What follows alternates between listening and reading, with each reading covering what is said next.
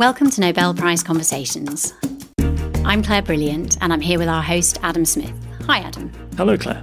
So we've been digging through our archives of previously recorded conversations, and today we'll be hearing from John Mather. When did you speak to him, Adam? The conversation was recorded in 2014. He'd been awarded the Nobel Prize in Physics back in 2006 for his work on the Kobe satellite and mapping the cosmic microwave background radiation. And in 2014, he was busy with another satellite. And I guess he'd had a few years to get used to the prize. Yes, he had indeed. The prize tended not to interfere too much in his work because he's very focused and putting together these teams that have to get satellites to actually work, get launched and work in space. I think that really comes across in the conversation, the immense task of bringing these huge teams of people together and how dedicated he is to that.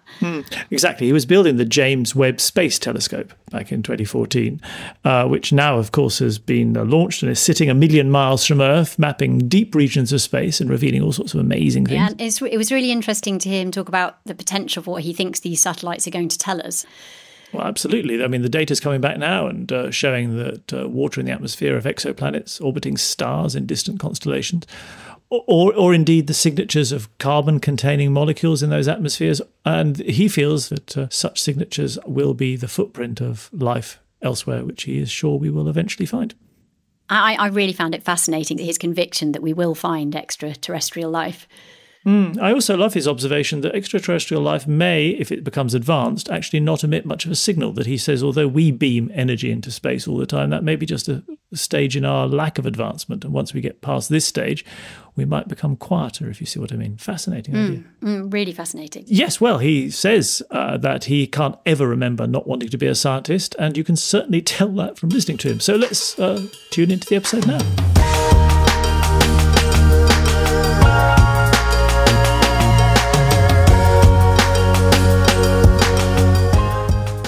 Morning. You've just come back from the Intel Science and Engineering Fair in Los Angeles. Yes, indeed. It was a pretty amazing group of young people there. Very inventive, very creative, very self-propelled young people. Several of them told me, they did it themselves. Their parents didn't even understand what they had done. So if the world is to be based on what these young people are doing, we're in fine shape. Well, that's the thing, because it's in a way, one might associate doing science projects with a sort of old-fashioned approach, and certainly lots of the laureates we speak to did great science projects when they were young. But nowadays, it's really good to hear that young people are still doing science projects in their spare time. Oh, well, they just want to do these things. They think of something, they're inspired, they look things up on the internet, they take online courses, they go far beyond what their school teachers are leading them to do, and they're amazing. And it's become, it's been going a long time, this science fair, but it's becoming a more and more international affair, is that right? Yes, I think they told me there were 1,600 people from 80 countries. Yes, it's indeed huge. Anybody you saw you wanted to recruit? Well, there are lots of really smart people there. One of the astronomers that I know is already going to be a summer intern at NASA Goddard, where I work. And so we certainly recruit bright people occasionally. But before that we're ready to hire them into NASA, we need them to have college degrees mostly. Yes, of so course. We're just eager to see what they're going to do next. Did you tinker with science projects when you were young? Yeah, I participated some. I know in 9th grade I had a project about nutrition and rats. I kept 8 baby rats under the table in the kitchen for a few weeks while I found out what they did on different kinds of food. Later on, I think in 11th grade, I had a project about trying to measure the orbits of asteroids. And I would say that it was a complete failure, but it was fun to try. Were there any mishaps with your projects apart from failures, actual disasters? No serious disasters. No, nobody hurt. And were you in a very supportive scientific environment when you were doing these things, or were you out on your own? Well, yes and no. My dad is a scientist, so he was certainly encouraging. My mother was encouraging, but they didn't know personally very much about what I wanted to do. Well, my dad did teach me statistics in ninth grade, so I learned about analysis of variance from him, and that was a good thing to know about. My other project with asteroid orbits, now I was definitely on my own. And when you were doing these things, had you already decided that you wanted to become a scientist? I don't know if I ever decided that. I think it's more like I noticed that. I can't remember ever not wanting to be a scientist. Really? Even when you were very, very young? Well, I don't remember anything when I was very young. But I know around third or fourth grade, I was already reading everything I could about science. Gosh, so that's 8 or 9 years old, and you were already... Yeah. Wow. That must have been pretty unusual. I suppose so. But I have no way to tell. I would expect that many of the science fair students there also started where they were 8 or 9 years old. Can you summarize what it was, what it is about science that you found and find so fascinating? Well, several things. One is that there's a sense of discovery, that you can find out things that nobody knows before. So if you find them yourself and you're the first one to find them, that sounds really important. And maybe it'll help change the world for the better in some way. There's the idea that it's also a little dangerous. I grew up on stories of Galileo and Darwin, and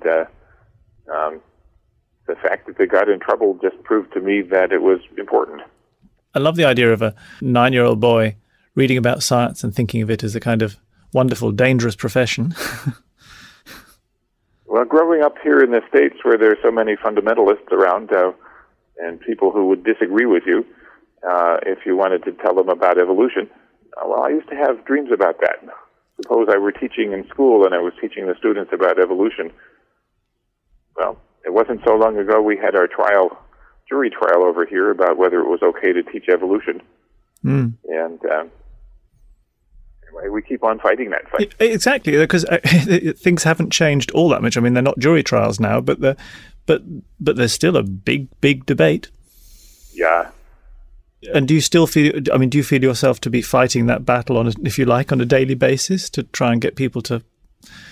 Well, actually, no, I don't fight it on a daily basis. I just do what I do, and I don't think it's my job or anybody's job to try to convince other people of the righteousness of my opinion. So I think, well, it's each person's job to figure out how they look at the world.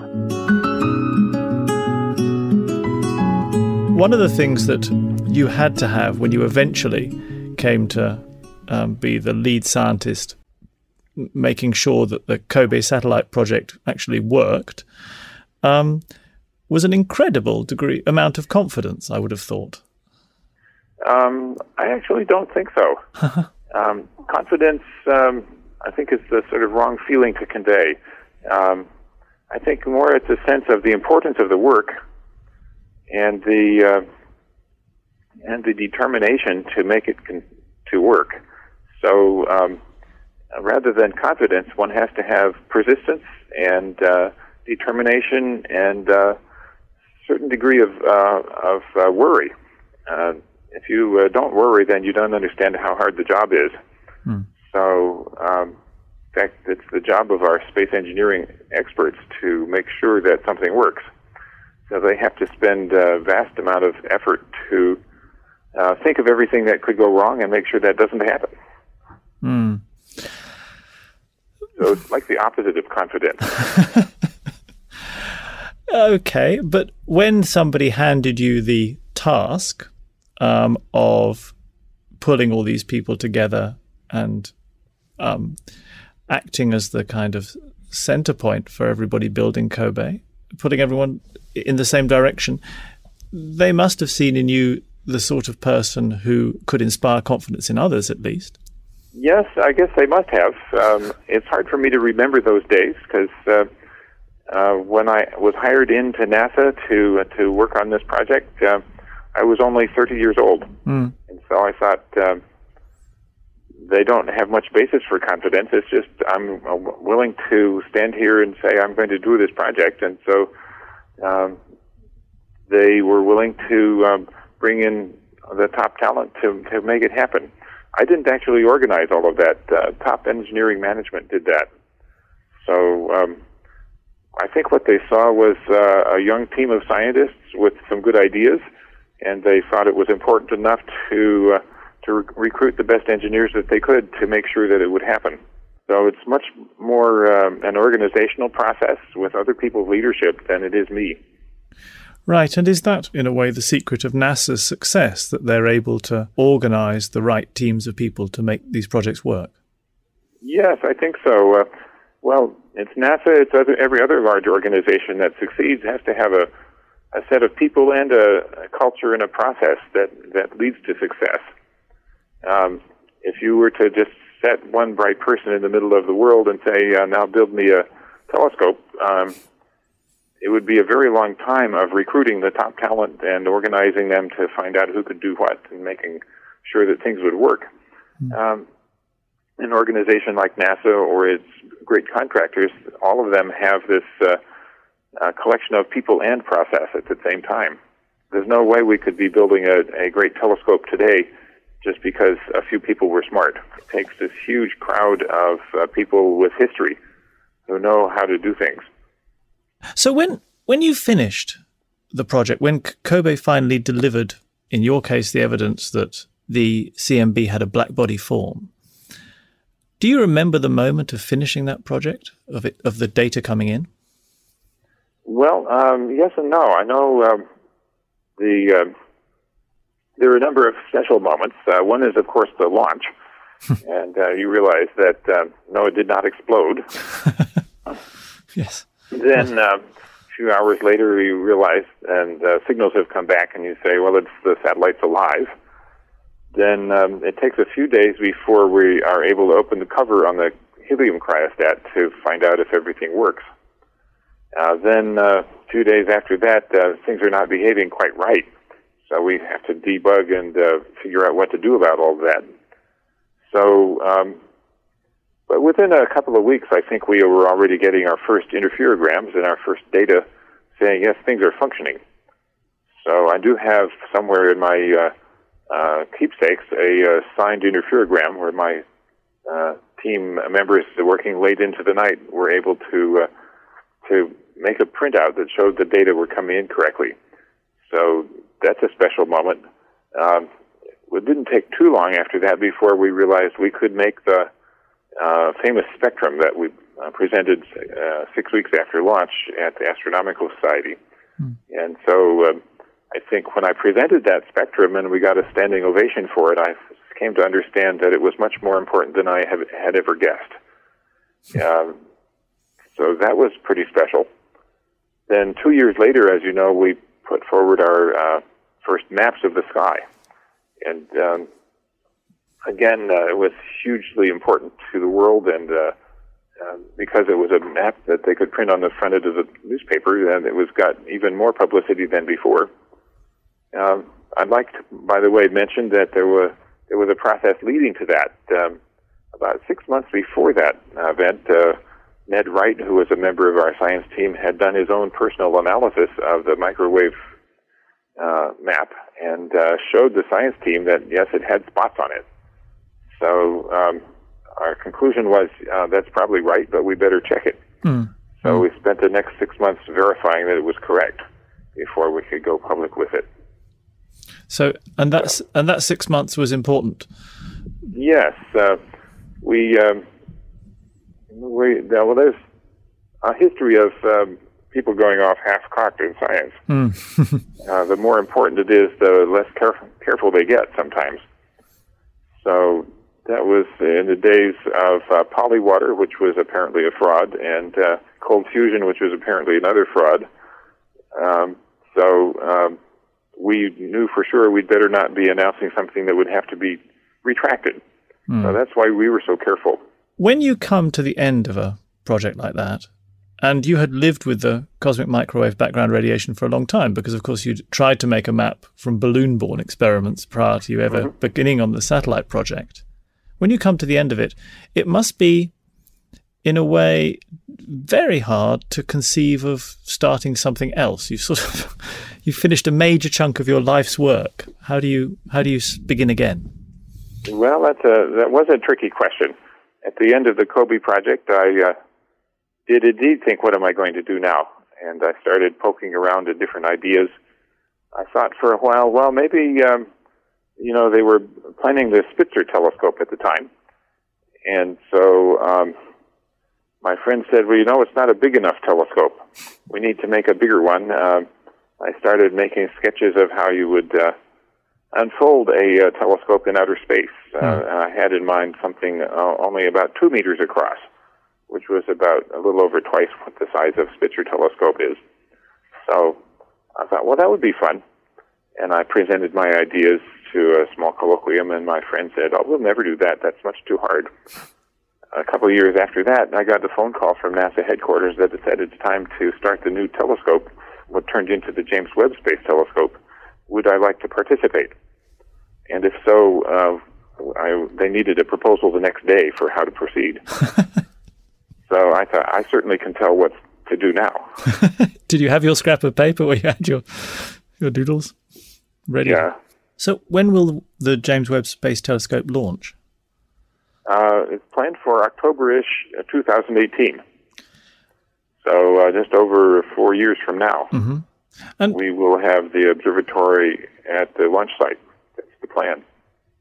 And the launch site will be where? Oh, it's in French Guiana. Right. It's on the equator in South America, because the European Space Agency is buying the rocket for this mission, and that's where they launch. Mm-hmm. And how assured is that rocket launch? Is there a huge competition for those, or can you really book in advance like that and say this is going to be my launch? Yeah, we can book those in advance. It's a commercial product. Right. They launch them many times a year. I think they have a track record of about 50 in a row, good runs. So we're pretty pleased with that. It's about as good as it gets in the space business. Mm-hmm. Do you have a kind of backup plan for if you happen to be the rocket that does explode? No, we don't even think about that. Okay, let's not talk about Better that. Better not to think about that. Just make sure the one that we have does the right thing. Yep. Okay. And when it gets into space and becomes functional, what will it see that hasn't been seen before? It's designed to do infrared astronomy, which we accomplished by making the telescope cold, so it doesn't emit infrared light itself. So it's also very large, so it will be able to look much farther out into space and farther back in time to look for the first objects that formed after the Big Bang. Mm-hmm. The first stars, the first galaxies, the first black holes, the first supernovae, the first everything, and then try to understand how that led to our existence today. How did the stars explode and the material fall back in to make new generations of stars and planets? How are stars being formed today? We know where they're doing it, nearby, and so let's please have a look inside those dust clouds, see them do it, ideally to learn a lot more about planets, planetary systems. So, for instance, tracking down all the planets that have been discovered by the Kepler. And we're even developing a NASA mission called TESS, which is a transiting exoplanet survey satellite, I think. Anyway, it will basically extend the Kepler technique to all the nearest and brightest stars, so that with luck we'll have a pretty nearby candidate objects that might be like Earth. So if we're extremely lucky, then we will find one that has enough water vapor to have an ocean.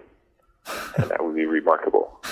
So from the James Webb, you're going to be able to see planets as they transit across their stars and tell whether they have enough water vapor to potentially have oceans. Yeah. Isn't that amazing? It is indeed. Well, when we first conceived the telescope, we didn't know that was possible. We've only made the tiniest design changes to make it possible for the telescope to see those things. So is it the case that you have a kind of raft of ideas coming in all the time for how you can improve it and what else you can add to it, to the mission? Do you have to have a shutdown time at which you say, after this point, no more ideas, let's just do what we're doing? Pretty much the scientific requirements were frozen in about 2002. Mm-hmm. So hardly any changes have been made since. That's amazing. That's a very long time. Why does it have to be set so far ahead of the 2018 launch? Well, of course, in 2002, we didn't think the launch would be in 2018. Yeah. We thought we had much shorter time, but it was still the correct plan, because you can't build stuff while you keep changing your mind. So you have to decide what you're going to do. So we did, however, have to continue to demonstrate our technologies. We had 10 different things that had to be invented and perfected before we could use them on this observatory. So it took until 2007 before they were even ready to trust. So that included things like the mirrors, the two kinds of infrared detectors that we need, a very low temperature amplifier, and a computer to run the detectors, the ability to unfold the telescope in space and focus it after launch. All of those things had to be understood before you could even finish the design.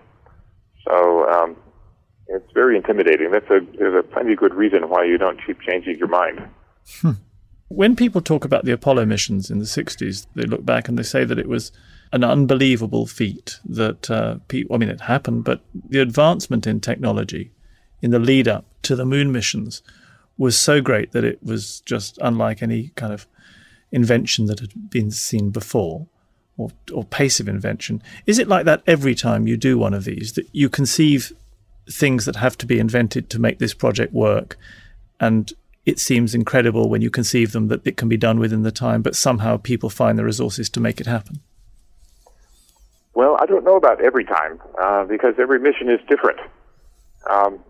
We have different requirements, for instance, for studying the Earth than we do for doing astronomy. For Earth science, we need to have continuity, where we know that the new equipment agrees with the old equipment. It's, measuring trends of the Earth is very, very important. You want to know if it's getting warmer or colder, wetter or drier, dusty or less dusty. All those things require continuity. So for that territory, sometimes less change is good, and many more of the same kinds of equipment is good. For astronomy, we push the frontiers by building something that's more powerful than before, and they're infrequent enough that technology changes a lot in between. So, for instance, the next even bigger telescope after the James Webb Telescope would probably be built specifically optimized to study those planets around other stars, the exoplanets. So that probably means it needs to be 2 or 3 times as large as the James Webb Telescope. And when we get to do that, it'll take yet another set of inventions. And do you have to start designing the next one before you've got the current one up and working, so that you have to predict what you're going to see from this experiment and use that to design the next experiment without actually knowing whether this one is going to give you what you need? Well, I think actually our challenge is a little different. The most uncertain thing about these great telescopes is, can we do them? People are quite concerned about what happens if it doesn't work. So I think that's the number one thing to establish, that it's possible for an organization to produce a working product even if it is this complicated. So that's, I think, the number one. Setting out the next kind of science to do isn't actually so hard to figure out, because we already have good evidence for what it should be.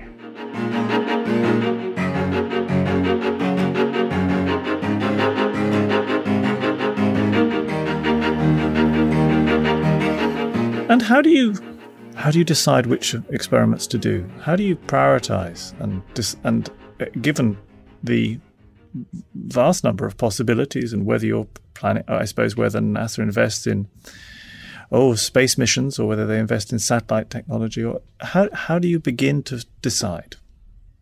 Well, for a particular mission like the James Webb Telescope, we set out committees of scientists to say, well, what's most important to you?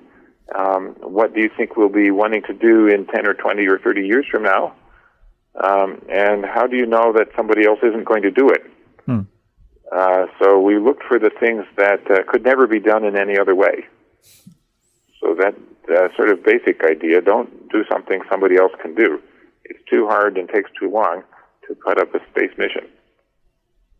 So we could tell that nobody was going to do this particular science because nobody could see through the Earth's atmosphere at the wavelengths that we were working on.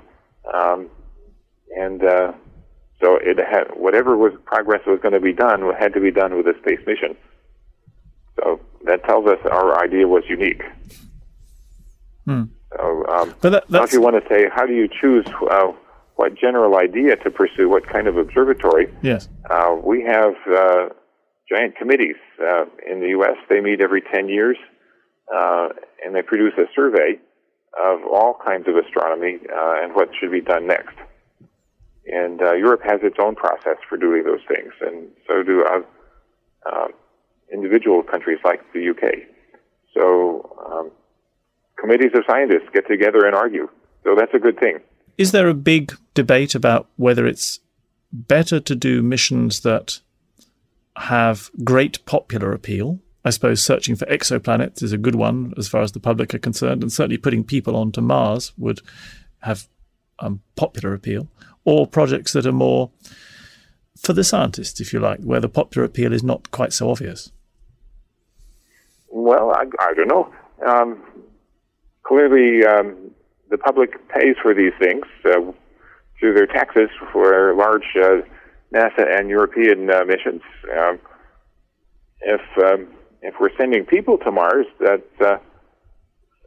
it may happen differently because it takes a different way to go than what we've been thinking about.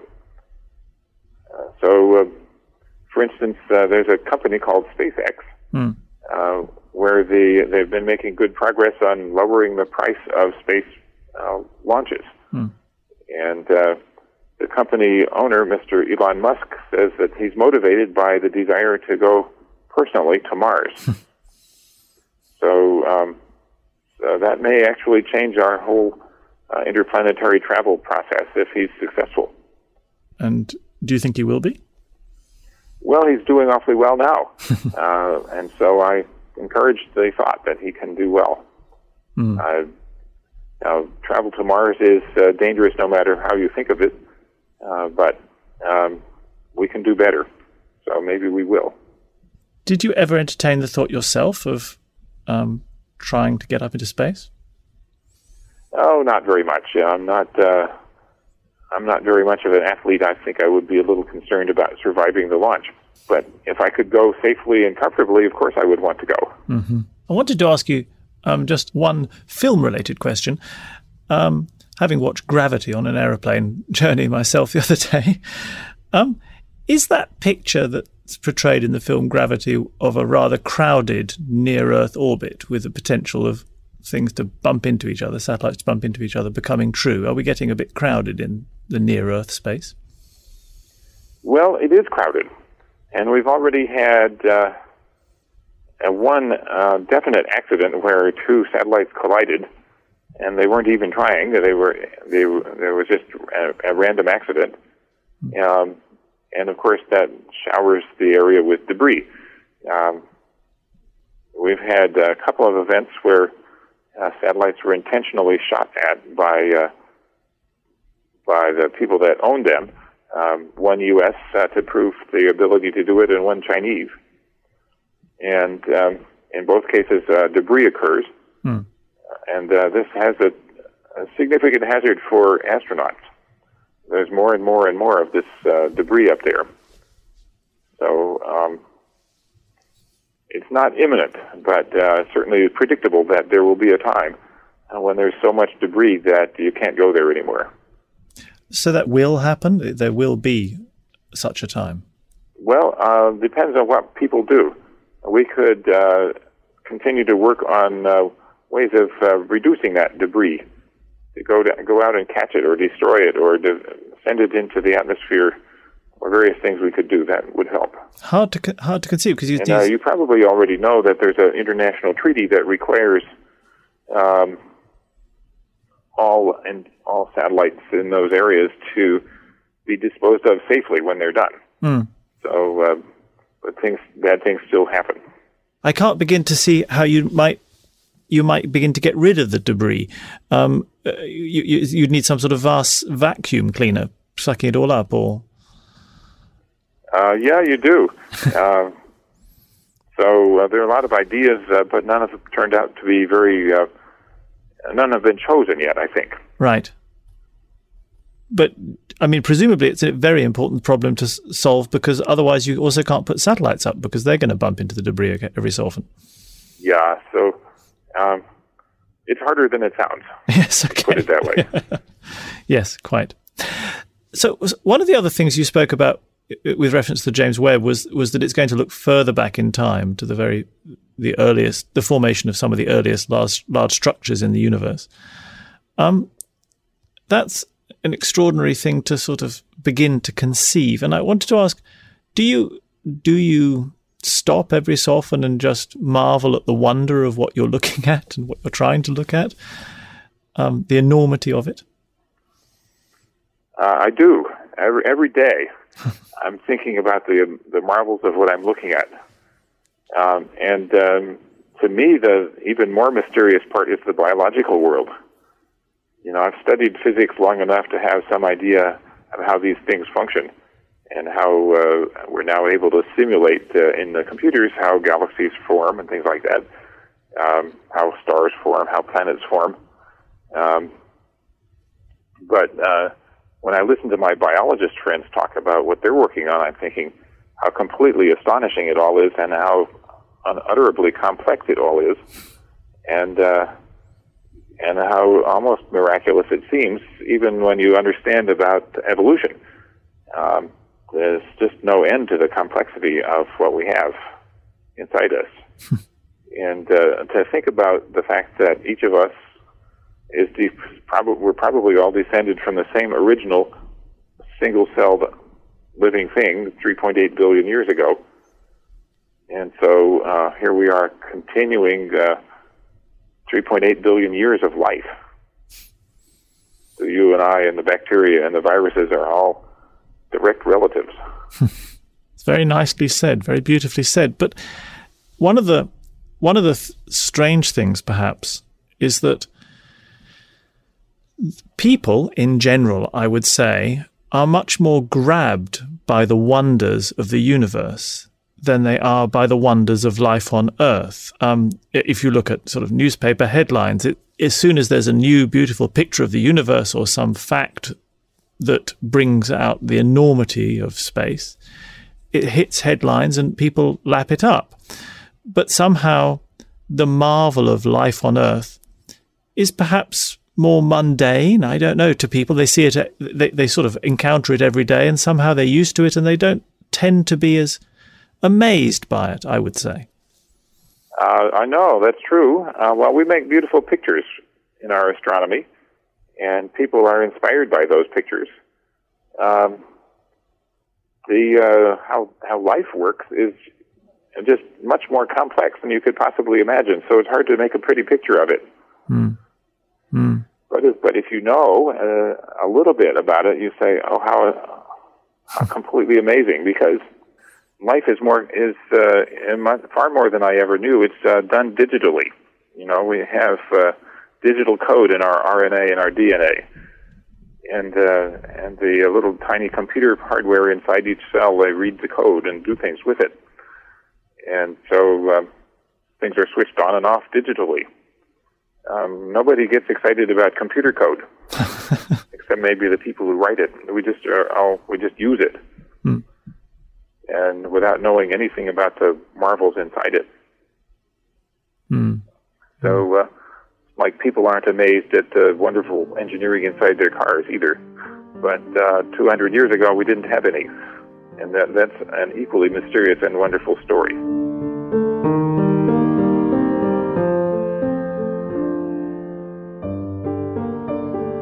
Is there one undiscovered question in space research, in astronomy, that you very much hope to see answered in your career? Well, I'd say every day when somebody asks me that question, I have a different answer. Because there are so many wonderful mysteries out there. I'll just say a few that are really intriguing, and there's a chance that we can make some good progress. What are the dark matter and the dark energy? There's a fair chance that we can have a reaction of some kind of dark matter in a laboratory setting, and there are several experiments worldwide hunting for that. So maybe we'll know more about the dark matter, and maybe we'll finally get a satisfactory unifying theory of physics that says what it is and what it's supposed to be and make some decent predictions. That would help. Closer to home, are we the only ones here in the universe? Or is this planet the only one that's alive? Or are there many planets that are alive? So I'll tell you my prediction is that wherever there's liquid water, there's life. That's what I think. Right. And how would we know? Well, we have to go a few places where you can examine this. So on Mars, there at least was and probably still is liquid water in places. So I think when we dig carefully and well, we will discover signs of life on Mars. Let me just... we know we can get there with equipment to do that. So let me just explore that question a little bit more. So where will the liquid water be on Mars, do you think? Well, it's not on the surface because it's too cold and too dry. But underground, there could be liquid water in the rock. And when do you think it is likely that we might be able to get to that place? Oh, well, that's pretty hard. It depends on how far down into the rock you think you might have to drill, or whether you think some signs of it will be on the surface. So I think we have to send a continuing series of probes to go looking around. So we have chemistry labs on the surface of Mars now. In fact, one of them was built right here at Goddard Space Flight Center, and my colleagues are every day rehearsing in their lab in Greenbelt, Maryland, how to do the analysis on Mars. So there will be continuing a series of miniaturized instruments to go to Mars to do these analyses. Another great hope that the team has there is to please bring back some rocks so we can study them here at home with even more powerful equipment. So bringing rocks home, that's clearly a major job. It's difficult and expensive also, but it's still not nearly as difficult and expensive as getting people to Mars and back. So I think it's clearly a next step in our travel plan to Mars is to learn how to go there with robots and bring back rocks for study. And now that we're on this topic of extraterrestrial life, and given that you surely expect to find liquid water on innumerable planets in time, and thus there are innumerable points in the universe where there is life, do you think it's odd that there has been no sign of that life seen in emissions that we've been looking for in space? No, I don't think it's odd. I think it is what I would expect. Right.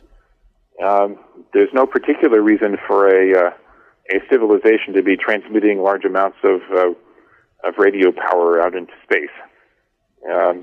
We do it here on Earth sort of by accident. We need radars, we have televisions, but wouldn't surprise me a bit if in another century that we abandon all that stuff because there's some other better way to do it.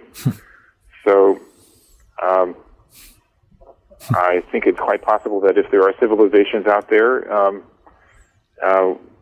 carrying on a high technology civilization, that there's no reason for them to be sending us a signal. Yes. It's very hard to think of things in any other way than the way you live, isn't it? So I suppose all future predictions sort of see us going on just as we are, but we won't be, no.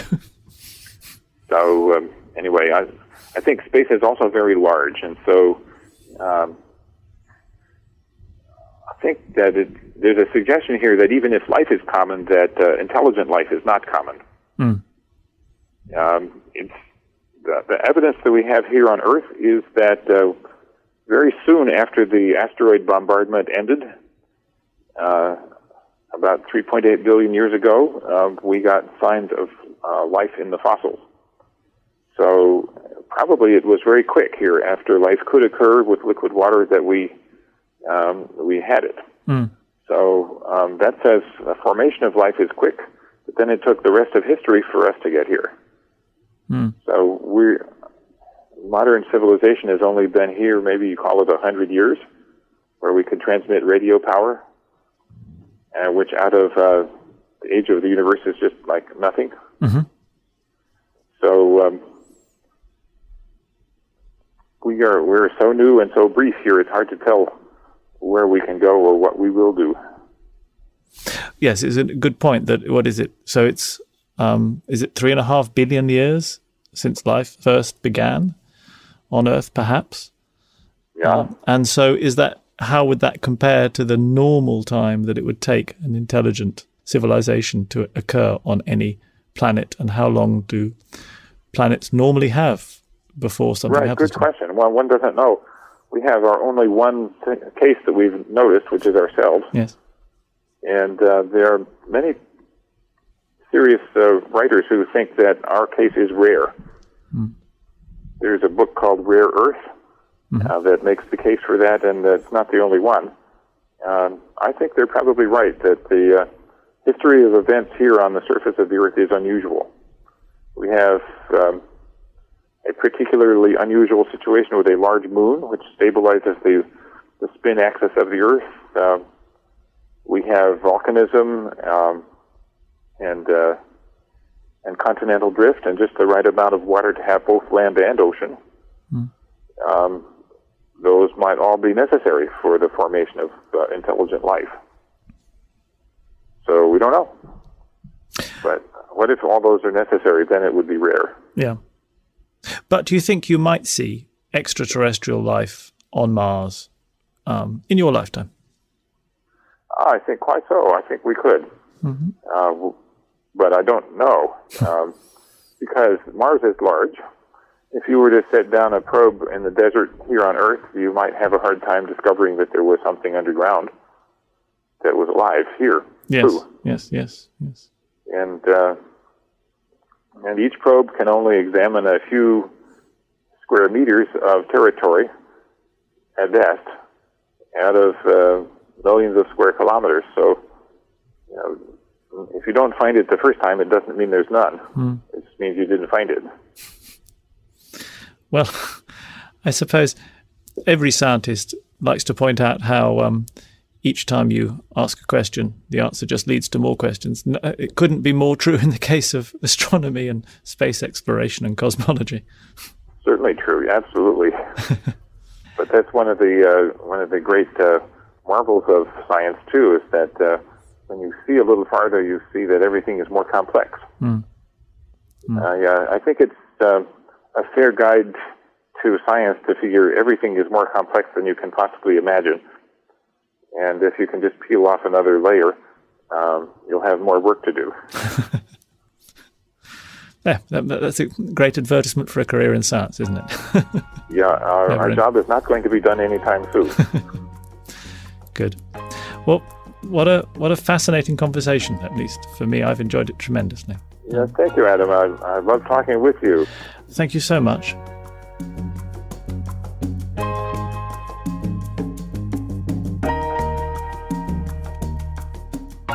This podcast was presented by Nobel Prize Conversations.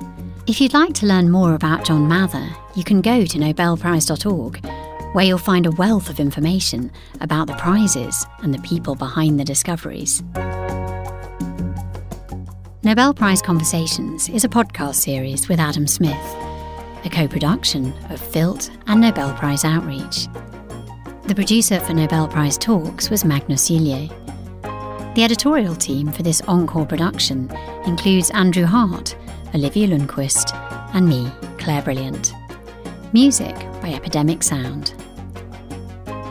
You can find previous seasons and conversations on Acast or wherever you listen to podcasts. Thanks for listening.